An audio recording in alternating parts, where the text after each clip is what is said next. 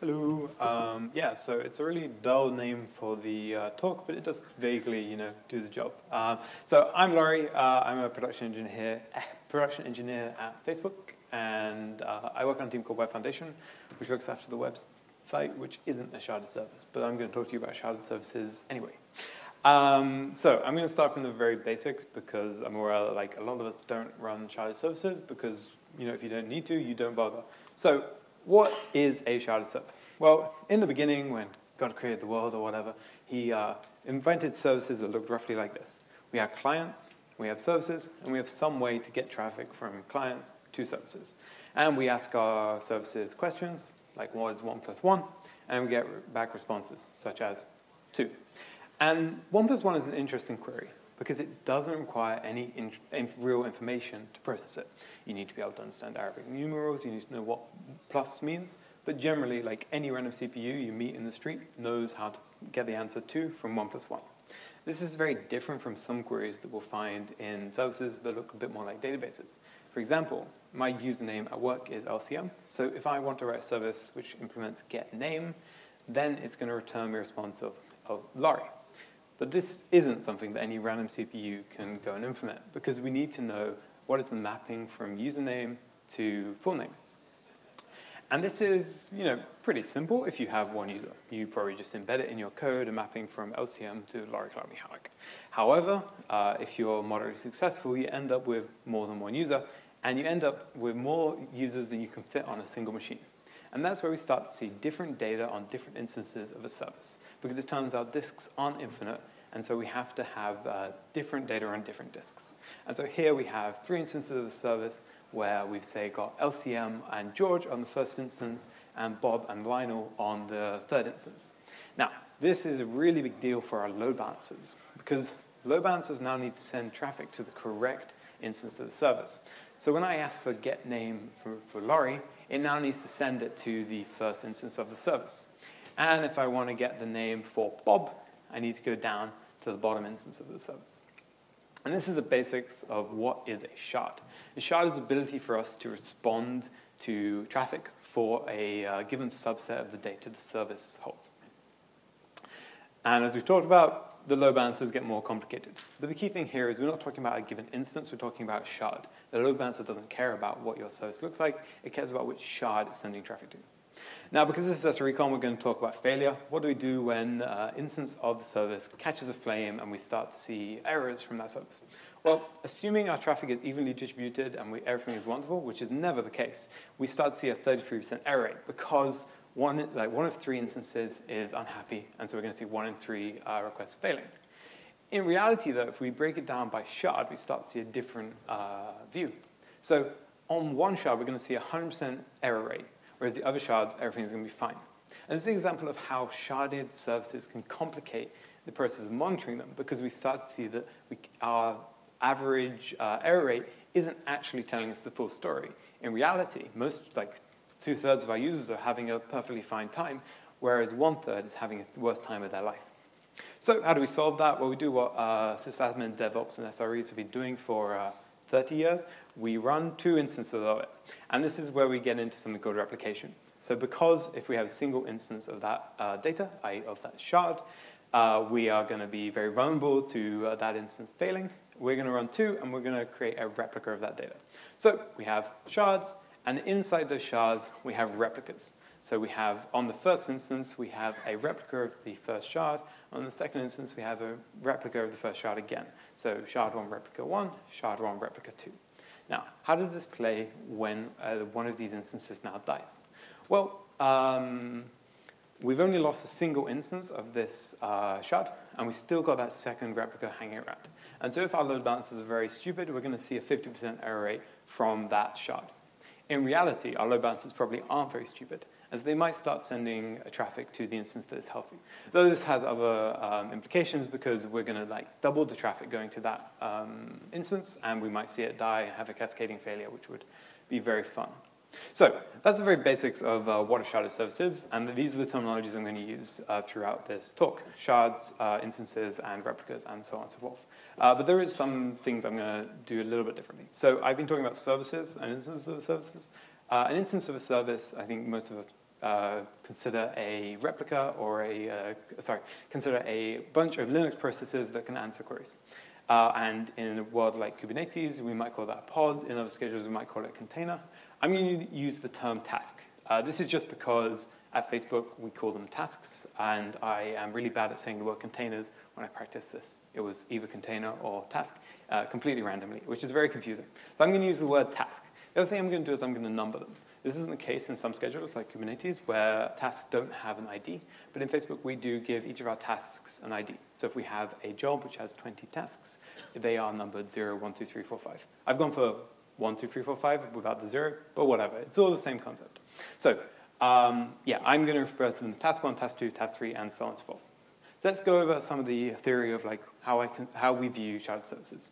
So on our tasks, we have replicas of shards. So here, task 1 has the ability to respond to requests that concern shard 1. And that means it has a replica of shard 1. The same as task 2, which has a replica of shard 2, and so on and so forth. Task 3 has a replica of shard 2, and so on and so forth. The other thing is, tasks can contain multiple shards. So in this instance, task 1 can respond to queries for shard 1 and shard 3, which means it has a replica of those two shards. And this is like not always the case. So there are many systems out there where a single task is responsible for a single shard. But for services like Elasticsearch, for example, this is very, very common. I'm going to use Elasticsearch as a common example throughout this talk because I used to run a cluster of Elasticsearch jobs on Facebook's scheduler, Tupperware. So what does it mean if one of these tasks goes unhealthy? Well, tasks go unhealthy quite a lot, and when a task goes unhealthy, we usually think the process is dying or the process is unable to serve traffic. And this implicitly means that we cannot serve traffic to those shards, so those shards are what I call unhealthy. Unhealthy being we're unable to get responses for the queries that concern those shards on that task. And this means, as we showed the graphs before, we're going to see like a 33% error rate on those individual shards because we've lost, those replicas. But the other thing here is that replicas of shards can become unhealthy independently of the task of the health of the task. So, for example, if a shard contains data that we are indexing from some other source, it might be that it becomes laggy. It might be that we have a corrupted disk. It might be that there are all kinds of weird things that can happen that mean we cannot serve queries for that shard. However, we might be able to serve queries for other shards that are on that task. So if a task may be unable to serve traffic for a given shard that is on it, but be able to serve traffic for other shards that are on it at the same time. Right, let's talk about schedulers. So schedulers are pretty popular nowadays. They seem to be the new big data, which is very nice because I like schedulers and I like talking about them. The basic concept of schedulers is that we have a mapping from hosts to tasks. So previously in a lot of companies around the world still, but also like most companies going back 10 years, you would have a static mapping from hosts to what they do. So you might have a MySQL box and Apache box and so on and so forth. The basic concept of a scheduler is that we're going to relax that mapping and use hosts for different things at different times. So here I'm running task 1 on host 1. And the nice thing about relaxing that mapping is that we can handle failures a lot better. So if host 1 were to burst into flame, the scheduler can go and understand what's going on here and maybe do something to automatically resolve it. So when host 1 bursts into flame, it's probably going to follow that task 1 is going to become unhealthy. And the scheduler can see this because schedulers often do health checks against the tasks they run and can identify that, okay, host 1 has burst into flame. This probably means it cannot fulfill its responsibility to us to actually run this task successfully. Let's move this task and move the responsibility of running it over to host 5, which is sitting there not doing anything interesting. So we tell host 5, hey, go run task 1, which means downloading the packages, starting up the process, and so on and so forth. Task 1's running over there successfully, and everything is wonderful because we've survived a host randomly dying without anything too terrible happening. Now, and more importantly, no one has been woken up in the middle of the night to go fix their host. Now, it's a little bit more complicated than that because hosts bursting into flame is only one way that machines fail. It could totally be possible that the machine hasn't failed. It's just about to fail.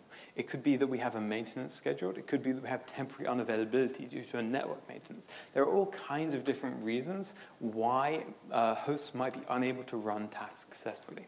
The key thing here, though, is that the scheduler has detected an issue and needs to move that task. It's the preemption, the move of that task, that actually matters. It could be that someone's run Tupperware drain at Facebook, or outside someone's run kube control drain, or whatever. Most schedulers have these same primitives where we need to move the task off of a host.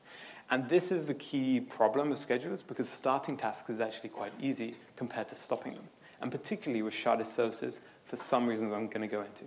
So the first thing is, I talked about that mapping from like username to full name and other data we might need to respond to queries for a given shard. We need to store that data somewhere, and unfortunately the answer is disks. Disks are a real pain. So these hosts that we're running on have disks, and we're going to use them to store data, which means that when I move task 1 from host 1 to host 5, suddenly the data is no longer there. It's not as if the scheduler is like kind of logged in and been like, I need to I'm going to file a ticket to someone in the data center to go and get this disk and move it from here to this host so that the service can have it when it starts up again on host 5. That's really unrealistic.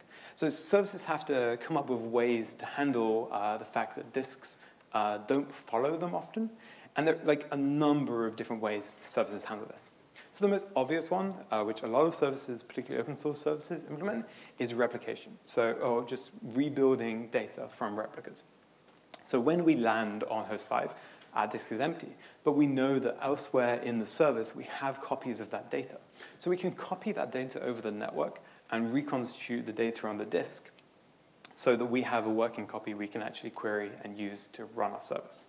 This is nice in that it's very easy for an operator. I just start my service, and it magically pulls in data from wherever it needs in order to be able to run.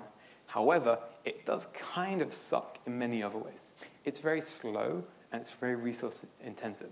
Disks are not infinite, but quite big nowadays, 10, 14 terabytes. And that means I have to clone a lot of data over the network if I want to do this. So this kind of replication can cause a lot of churn and be really, really painful, which is why services have other ways of dealing with this. One of the most common ways I sometimes see is living through the fire.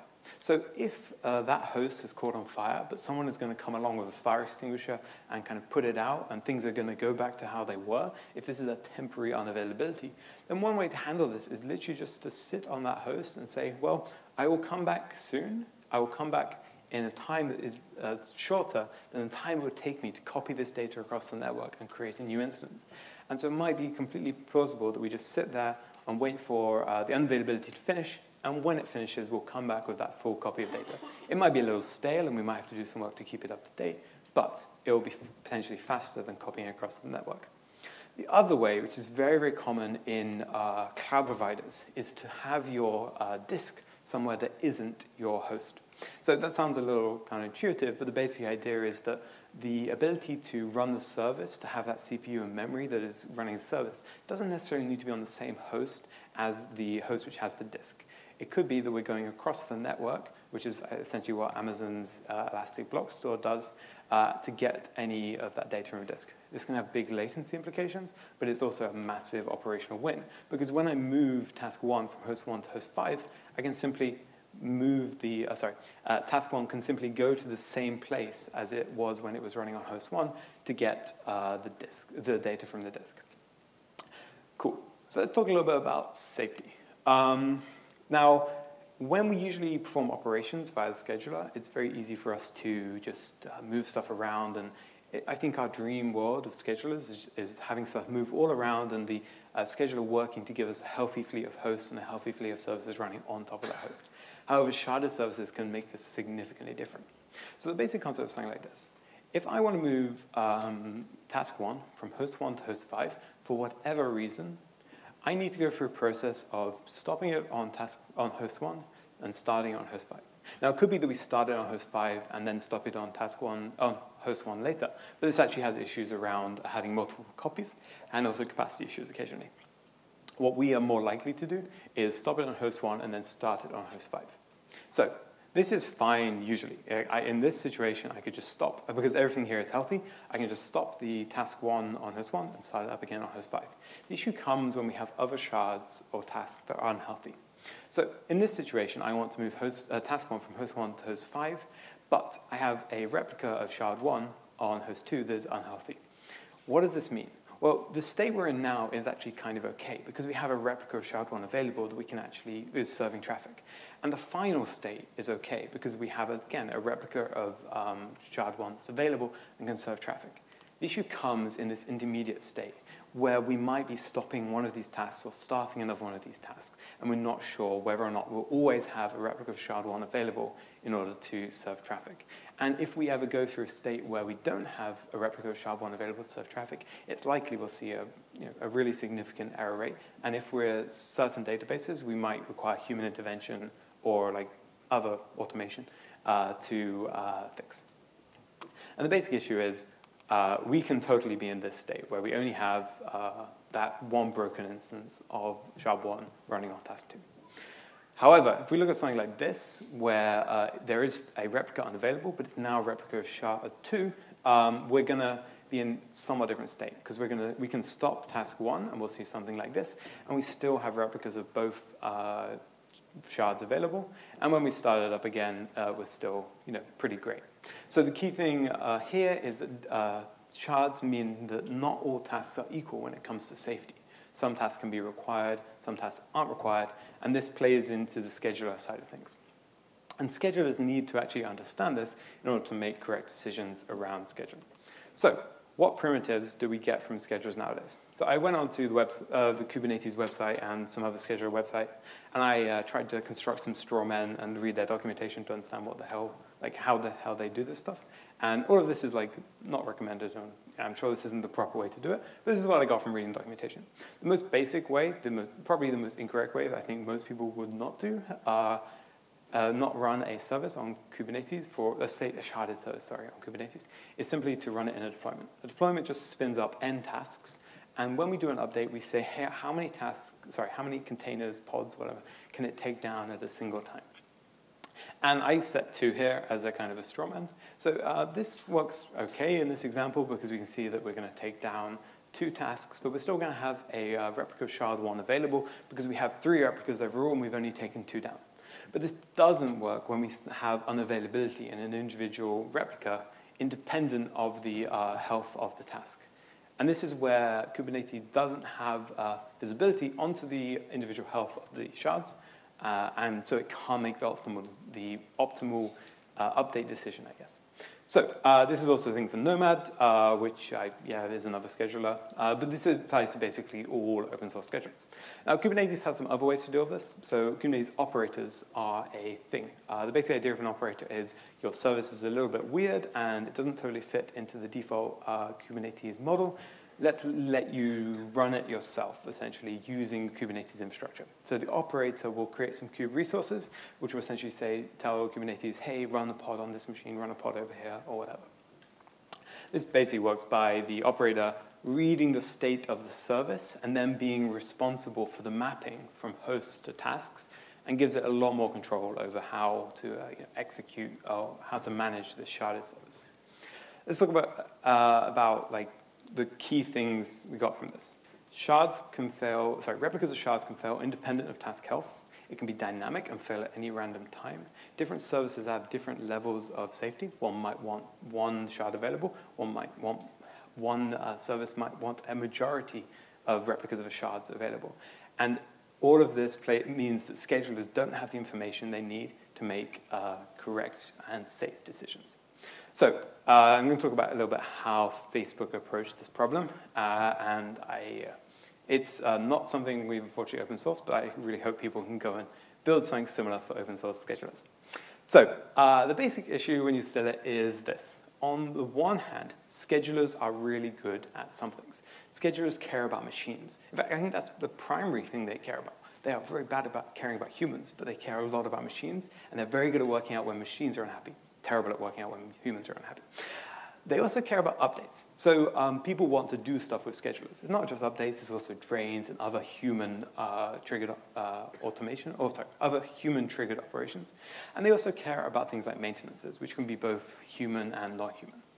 And the difference between updates and maintenance is that maintenances often come from maybe your service provider or your people in the data center, whereas updates come from the people who own the services, the service owners.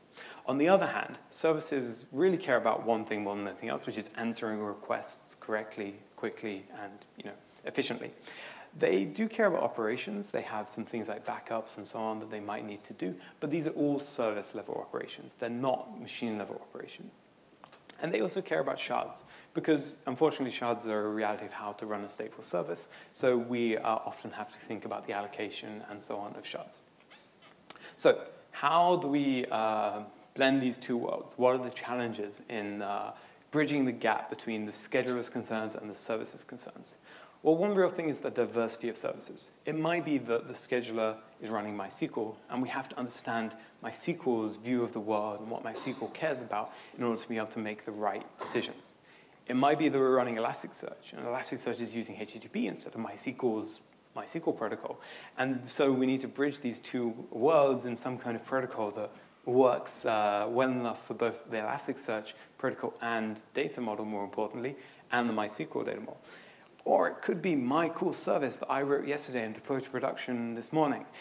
There is a massive diversity of services we need to deal with. So we need some kind of protocol that's sufficiently generic and doesn't prescribe that much, like data model or whatever, on the service so that we can use it for this vast array of services we're running.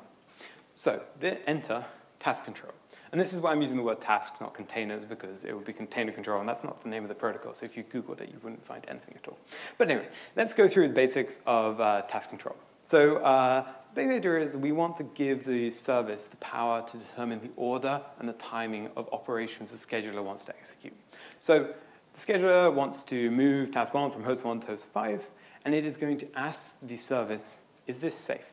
As in, can I do this now, or should I do it later? And those are the only two responses the service can reply to the scheduler. So the service might have some kind of unavailability going on. It will say, hey, I can't do that right now. And then in a little while, usually about 30 seconds, the scheduler will come back and say, hey, I'd still like to move task 1 from host 1 to host 5. And if you don't, we're going to have serious issues because I do actually need to drain or do some maintenance or whatever. And the state may have changed, and it may be able to say, okay, sure, go ahead, you can do that now. And it's not just task moves, though that is one of the most interesting and important operations that can go on. It's also about updates. So it might be the service wants to do updates in some weird form. It might be stopping and draining this task. It might be we want to do something weird when we stop a task for the last time. It might be restarts, which in my mind are very similar to updates, but actually it might be an update is somewhat different from a restart.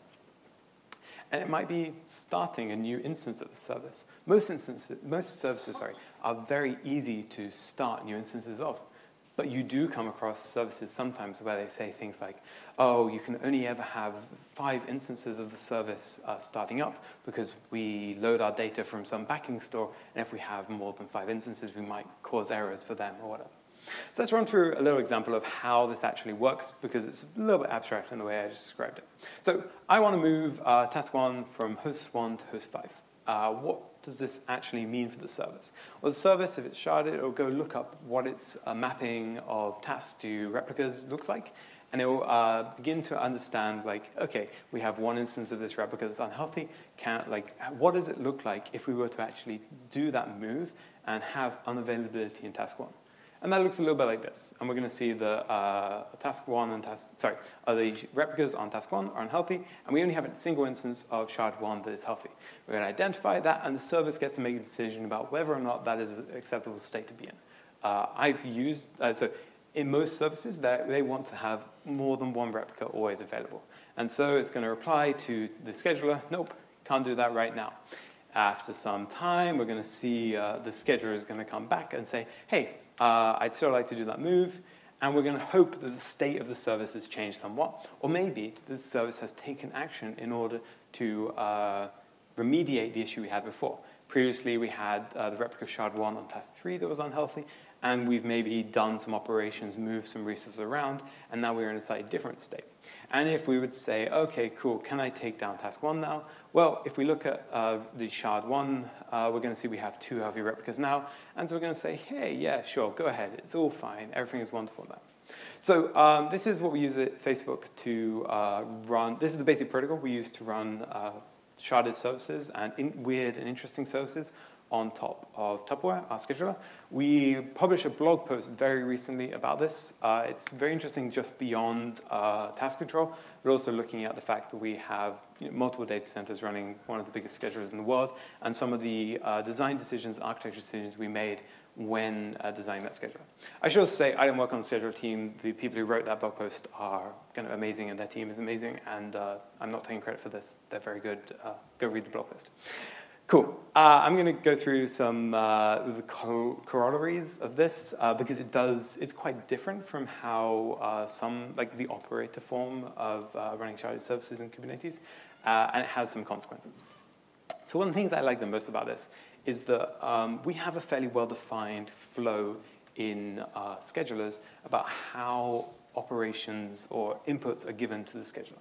So if I am a facilities engineer or something and I need to drain a rack or row or a data center, I say to the scheduler, hey, we've got an issue, we need to actually drain this. Please go and move the tasks away from it.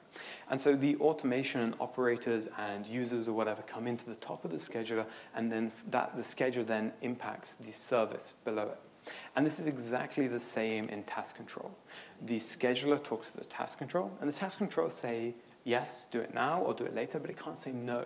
So the control flow is still down, and the task controller is still deferring to the scheduler for its inputs. This also means that if I'm an operator, I don't need to really care too much about what is running on the thing I'm draining. If it is a service, I talk to the scheduler. If it is a task control-based service, I talk to the scheduler. Everything flows the same way, and we provide a moderately uniform interface. In reality, task control jobs can actually delay drains and cause issues. So the user, if things go badly, may find out whether or not we have a task controller running here. But in general, the user should not care too much. And so, yeah, we've got the basic fact that the control flow is exactly the same, and we can slot this into our existing automation without too much worry. The other thing is here is you can do random stuff. So because the scheduler is making a call to the service, and that call is just an arbitrary like thrift call for us, that's equivalent to gRPC or HTTP REST. It's an arbitrary call, and the service can implement whatever it wants to respond to that request. We can do a lot of fun stuff. It could be that we want to drain a host before we allow the scheduler to go and kill it. It could be that we want to say, okay, don't put any new shards on top of that if we have dynamic shard allocation and shards are moving around. And it could be that we want to like send a message to a human, because people write services in very odd ways, and services are incredibly diverse. It could be that somebody needs to create a crown of chrysanthemum and do a ritual dance in order to drain their service. And if they want to, they can actually do that this way. So, but we don't really want people to do that. And we want to create some common frameworks in order to implement these task controllers. One of the issues with task control is that it's a very dangerous protocol. If you mess up one way, you end up blocking drains and preventing maintenance is happening and making people very unhappy. Mostly scheduler and data center engineers and that kind of thing. If you go the other way, you end up allowing too many tasks to happen, and you end up making your team very unhappy because you've just taken down their service through what you thought was a cool hack to make the scheduler a bit smarter. So what we want to do is build common frameworks in order to allow people to write task controllers easily and safely. And there are a few questions we need to ask when we're doing this. So one of the big ones is allocation. Some services, the allocation of shards is the mapping from replicas to the tasks they're running on. It doesn't have to be that in this diagram here, I have shard 1 and shard 2 running on task 3. It could be in some services that this is preordained and this is the only sane way to run this thing, and it is in config file somewhere. It could be in other services that this is dynamic and it's stored in some database somewhere and we can update it at runtime. There are all kinds of different ways this can be executed, but one of the really big ones is, can we change this at runtime? And that's shard allocation. So when I gave this example before, we decided that we couldn't restart task 1 because then we'd only have a single replica of shard 1 available. But there are ways around this if we control the allocation of shards to tasks dynamically. We can just move our replicas to other tasks and get to a state where task 1 has nothing running on it. And when task 1 has nothing running on it, it's very safe for us to restart it because it has no significance to the overall health of the service. And this looks something like this. We say, hey, Shard Manager. This framework is called Shard Manager. I don't think we've published very much about it, unfortunately. When I Googled it, I just found a patent. It's basically a framework to allow people to build sharded services without having to re-implement the world every single time. Anyway, we say to Shard Manager, hey, I would like to stop task 1. And Shard Manager can say to the service and work with it because it's a framework that is actually embedded in these sharded services of Facebook. Hey, move your shards off of T1, and it can work with the service to make sure that happens. It doesn't have to, though, because it could be that there are very good reasons why we can't move shards off of T1, and we can take other approaches. So this is where we get into services where we can't control allocation. And services where we can't control allocation are often the long tail, and they have some properties. They're often weird. So services are very, very often weird because there's such a diversity, and sharded services suffer from weirdness more than others. But some services aren't weird. And for me, a non-weird service is basically, it uses a replica and shard model. There are sharded services out there that don't look like this, and they have things like 2.5 replicas for every shard, which is very painful to deal with, but most of them don't. And generally, they have the concept of safety of, I want to have always at least this many replicas up, or not this, make sure we don't have this many replicas unhealthy. And in these cases, we can implement a slightly different task controller that still works for services that don't control allocation, but aren't super, super weird. And this is Shard Task Control, which is a little thing I wrote to make Elasticsearch work a lot better on Tupperware, but has also been picked up by various other services at Facebook. So the basic idea here is that we run that safety check we talked about before. We'd like to stop task 1, or do an update, or do a move, or whatever. And we want, what information do we need to evaluate if we can do this safely? The basic idea is this. It's this mapping of tasks to shards and the health of those replicas on those tasks. And so we simply just ask the service for that mapping. It looks a little bit like this. And then we can run the simulation of what does the world look like if task 1 was to go down. It looks something like this. And previously, we identified shard 1 on task 2 as having only a single replica available and therefore being in a dangerous state. However, that's a bit of an assumption, and different services have different constraints on the availability of their shards. And this is where we ask the service the second piece of information we need, which is, what are your constraints? And here it's, we always need to have at least 2 replicas per shard healthy. And so we look here and we see that, oh, look, we only have a single instance of shard 1 healthy. This is not going to cut it. And so we're going to say to the scheduler, sorry, that's not possible for us to do right now. This is pretty useful also particularly for updates. So in a world where often when people build very simple services, they build them so that they have a single replica per task, and then they have like 2 replicas of every shard. And when you do an update of this, if we go in the normal form, then we update 1, then we wait for it to come back. We update the second, and we wait for it to come back. And then we update the third, and we wait for it to come back. And we essentially can only do 1 at a time. And this means updates are very slow. However, if we understand the shards, we can go much faster. So in this question, if we want to execute an update of all of these tasks, we can say, right, can I stop task 1? And the answer is yes, because we have replicas of everything else. Now, we know we want to stop task 1. Can I stop task 2? And the answer is no, because we can see that assuming we stop task 1, we're not going to have a replica of shard 1 available if we stop task 2. So we say no, and we undo that, and we ask, can we stop task 3? And the answer is yes, because we have that replica of shard 2 available on task 4. Can we stop task 4? And the answer is no, because we won't have any replicas of shard 2 available. Can we stop task 5? Well, no, because we only have a single replica of shard 3, so I guess we're never going to update that task. But you get the basic idea that we're now able to update multiple tasks at the same time, and we can increase the speed of these updates massively instead of updating 1 at a time. Now, the other thing here is that these are 2 frameworks that we use. Shard Manager is incredibly popular and used for a large proportion of the stateful services at Facebook. Shard task control is used for the weird ones that aren't super, super weird.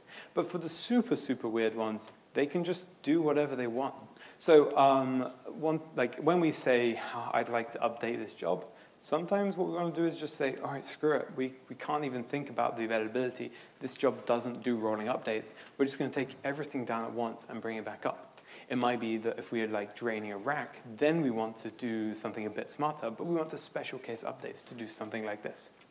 And this is really common because, again, Elasticsearch is really painful to do rolling updates for if you haven't got the right configuration. So sometimes this is the right thing to do. And it's all very, very simple. And this gives a ton of power. And in my mind, this is the real fun of engineering is trade-offs around power and capabilities that we give to services. The task control interface, when I showed this to like a friend who works in the open source world, he said, oh, I'm not sure this is powerful enough to actually allow us to run whatever sharded service we need. But when I showed it to some people internally, they said, oh, I'm not sure, this is really dangerous. We're giving people the power to block drains and cause all kinds of issues. These things are very scary, and they're often worked around, and we can find good compromises, but every organization has a different level of power they're willing to give to service owners to be weird. And so this is the level we're happy with, I guess. But for other services, for example, if you run in a cloud and you're quite small, the scope of damage could be limited, and so it might be you're willing to give more power to people. On the other hand, if you're running a very large data center, you might want to take power away from people. But there is a lot of things you can't do with task control, even though internally at Facebook we think this is an incredibly powerful interface. You can't talk about allocation at all.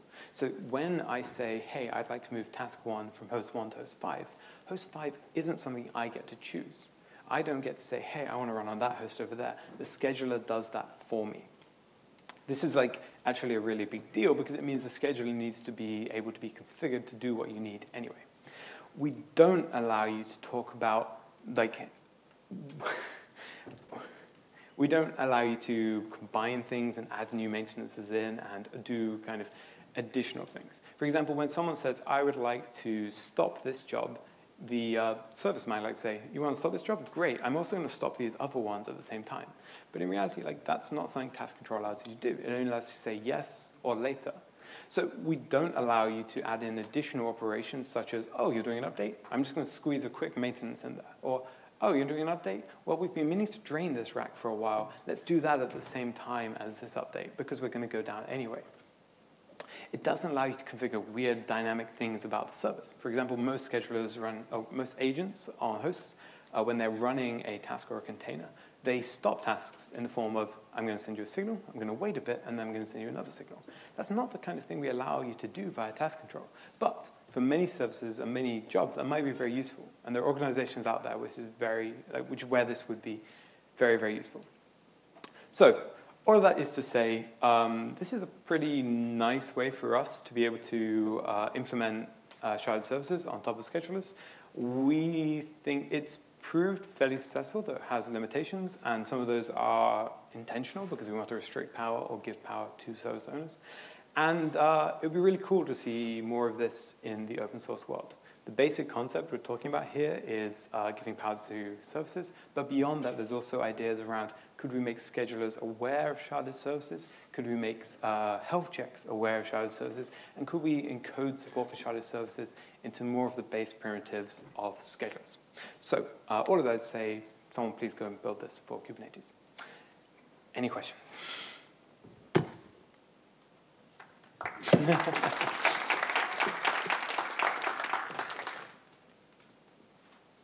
Chris. Hello, Laurie. This mic is not on. No. Hello. Nope. No? Can we get the mic on? Oh, now I'm much louder again. Excellent. So hello. I definitely don't know you. How does one validate the correctness of these configurations as a service owner? Because if I now am an ignorant service owner. And I don't understand how this kind of stuff works, but I have a lot of opinions about task control. I want to do stuff, but how do I, assuming I'm well-intentioned, how do I even validate, hey, I've actually made something which somewhat makes sense, and it will say yes or later at the right times, and is not liable to take the site down or whatever? So I think that's a genuinely hard problem. So one thing I've been meaning to do is build like a suite of tests for this so that we can run common operations over your service. But in reality, because task control often depends on the state of your service, and often second-party services that your service depends on, it can actually be very hard to test every single situation. However, there are basic things like your service should be able to update, your service should be able to restart, and your service should be able to move off of a rack that, are worth testing. And I've been meaning to like build a bash script to basically run the commands that would trigger all of those different situations. But I don't believe we have one right now. Beyond that, I think there's a real thing of failing safer. So when your task controller is unable to do something or do the right thing when it gets a random error, do you want it to say, oh, okay, whatever, just do the operation, do the restart? Or do you want it to say, oh, okay, well, we're just not going to do anything, like do this later? And the answer is later is quite a reasonable response. You do need alerting and so on and so forth to make sure that, oh, this job has been trying to restart for a week. Maybe we should like check why. But in reality, failing closed is actually a very good safety net. Beyond that, I could talk a little about logging. Like generally, when you log things on this kind of thing, there are two kinds of things that happen. Something errors, or you allow something to happen. When you allow something to happen, you can log like a reason. Say, this is why I let this task move from here to here. And that's super useful because if something goes bad, it's usually because you allowed something to happen. So having a reason is very useful. But that's not exactly the same as correctness. I think the reality is, though, we don't have a good test suite, and like having test suites for this stuff is very important. The reason we have common frameworks is because if you mess this stuff up, it's really scary. And also, like, it's a little bit why I'm skeptical of the Kubernetes operator approach, because it doesn't give a framework, it gives a set of tools that you can construct a correct system from, but you won't necessarily do so. Thank you. I definitely won't do so, so thank you. One question here, the talk was splendid. So did you explore any other open source workflow as a service, say, for example, something like an Apache Airflow, and then my application just integrating with that to control my tasks, or how is it different? Yeah, so I think it's worth saying the stage of what Tupper is. So I'm not going to say it's really large scale, therefore we have to do everything weird. That's slightly true, but that's not a good answer. One thing I care a lot about is the fact that this is at the bottom of the system. All of Facebook, or like a lot of Facebook, runs on Tupperware, and if it breaks, we have really big issues. The site won't work. So it's really important this stuff is fairly dependency-free, because we are sitting in the critical path of updates, of drains, and of all kinds of things. So when it comes, if we need to get out of a data center quickly, if we need to get out of a row quickly, then it's really important that this stuff works, even if the rest of the service is in a degraded state. So this actually goes back to Chris's question, which is how do you test this, and how do you make sure things don't go really badly? Because it's an interesting situation where if the service and the general ecosystem of Facebook services are in a bad state, we want to both be able we need to give a correct response, because this stuff is often sitting in the way of us resolving that issue. But at the same time, we want to fail close, and we want to be very careful, and so on. So you totally could build something on top of whatever, open source or non-open source, a workflow engine or whatever makes sense. But because this is low in the stack and because it's very critical, my tendency is to favor the simple and the dependency-free wherever possible. Does that make sense? Got it. Thanks. Just one question regarding the resource management. Let us say that scheduler tasks some task. Some of the tasks may be CPU intensive, some of the tasks may be IO bound. Sometimes you need to give the flexibility to increase it. Sometimes you shouldn't. How exactly are you doing that resource management from your side? Go read that blog post, but the basic idea is that, so the scheduler, as I talked about, is in the critical path of everything. We want to make it as simple as possible. We do provide CPU limits, and we make sure that stuff doesn't go too crazy. But when it comes to balancing resources and making sure we have an even spread, and we don't have super hot CPU in this rack and super hot network in this rack, the scheduler doesn't care. However, there are other systems that can look at that kind of stuff and balance it. And we call it rebalancer. I believe we talk about it in that blog post. And so, yeah, it's not sitting in the critical path. It means the scheduler can be simpler, which is amazing, because schedulers are really complicated. And generally works, though it isn't as fast or as like immediate and doesn't give the same guarantees that we might have if we were to move it into the scheduler. Does that help? Thanks. Cool. Cool. Well, thanks for listening.